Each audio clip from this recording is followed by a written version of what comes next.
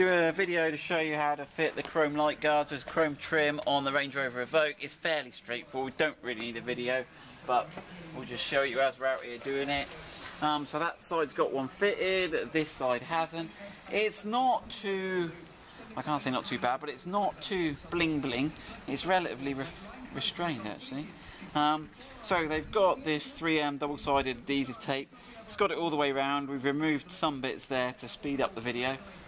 Okay, so first thing you want to do before you peel off any tape is trial fit it and make sure you're happy with the location of it.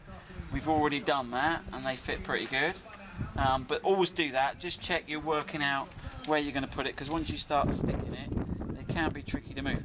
The kit will come with one of these alcohol wipes, and that's just to remove any grease. So you don't need to clean the whole headlight, but just primarily where it fits, and it will just get rid of any polish and grease that's on there. Okay, you only got one wipe, but there's plenty to do both headlights. So let me chuck that in a bit. Right. So this is where you don't want to be a person who bites their nails, because you've got to get the backing tape off these. It's not too bad. Okay. It's just because of the shape of it, they've done the taping in several bits.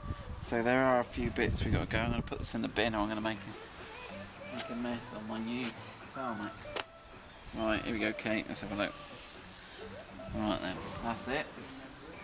So when we're all ready to go, now you've got to open the bonnet to fit these, because they sort of go up over the top a bit, which is fine. But I'm going to start on this back corner. You're going to come around, because you've got a fairly defined place to start on there.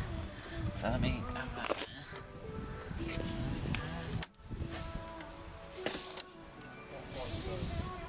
Okay.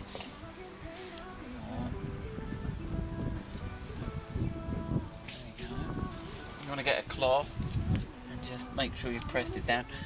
Don't try and pull them off to see how well they're stuck, because the adhesive does take about 24 hours to get full strength. Okay, there we go. That's it.